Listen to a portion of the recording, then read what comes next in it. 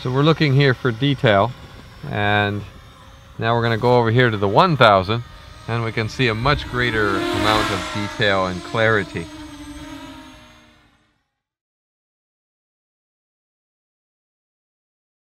Hi guys, I'm Phil from Foxtech. And I'm Darren. Okay, today we are going to talk about a new monitor. This is the 7-inch Explorer monitor, which has a very good feature of a screen with 1000 lumina and a sunshade, which together works in extreme sun conditions. Wow, So, that's quite a good feature that you can directly use this one under strong sunlight without losing any detail. Quite very good feature, yeah. and we'll demonstrate that feature outside shortly. Sure. We come over top here, we see two antennas. This is a 5.8 gigahertz 32 channel dual receiver with receiver diversity and a negative 90 dBm. Oh, quite impressive.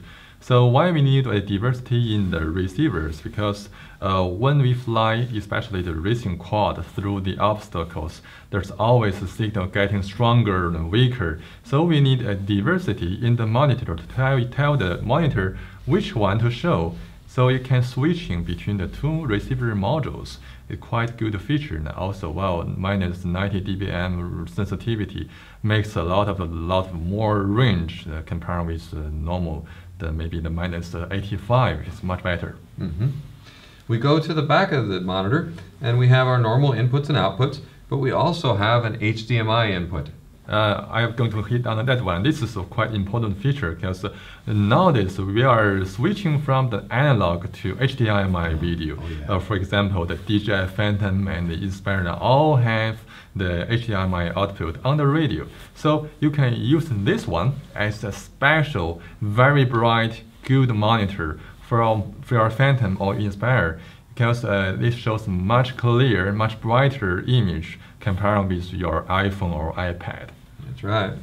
We move downward, we can see the power. There's a very wide power range of input here. Yeah, from 9 watts to 19 watts. So you can directly use the 3S or 4S lithium battery, very popular batteries. That's right. And talking about batteries, this particular monitor has a built-in battery, which gives approximately 2 hours of usage time. Enough. That's enough, yeah.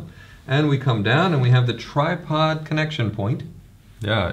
Apart from mounting on the tripod, we can also use a special monitor mounting on your radio to mount the monitor on the radio. Because the monitor is 7-inch, not very heavy, so you don't have a lot of weight on your hand, but still feels comfortable. Oh, this speaker is a good feature. Yeah, so you can hear the beautiful noise from your plane. It's very important. Yeah, very true. Because you need the noise from propeller. You can hear the noise, so you can tell how good they are working. And performance is, you want to make sure the performance is good. Yeah, that's right. We have over here the 32 GB mini SD card, which is used by the DVR feature. This particular DVR saves to 3 quality settings, which is normal, fine, and super fine. There are also 3 resolution options. It's D1, a VGA, and QVGA. It helps with the recording time. If you want a long recording time, you can choose lower quality, lower resolution, so you can record a quite long time. That's right. Now we're going to talk about the auto-searching ability of this particular 7-inch monitor. Now here is the Foxtech Warrior racing quadcopter with the built-in camera and the transmitter.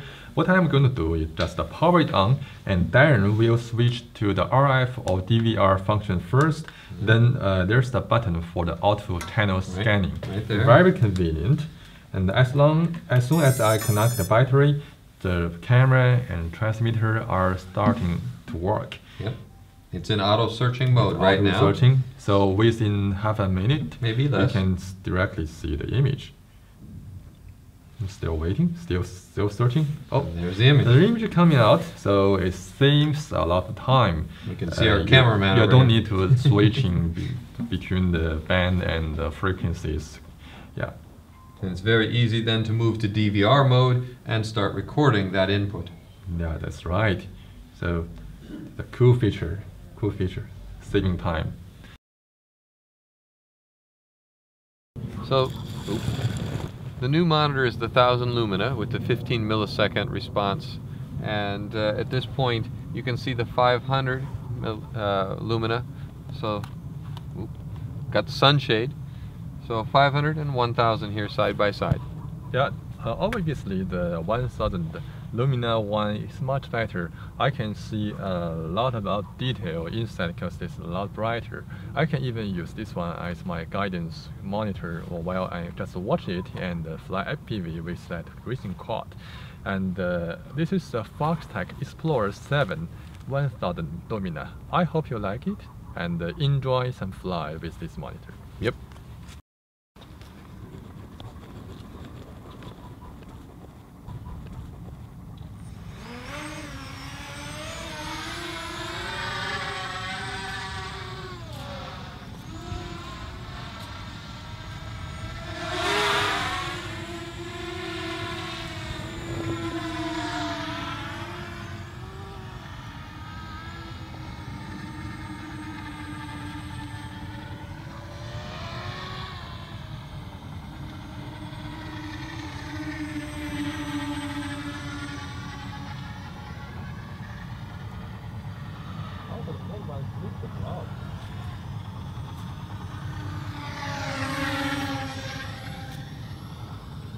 I'm going to do a real close to the ground fly.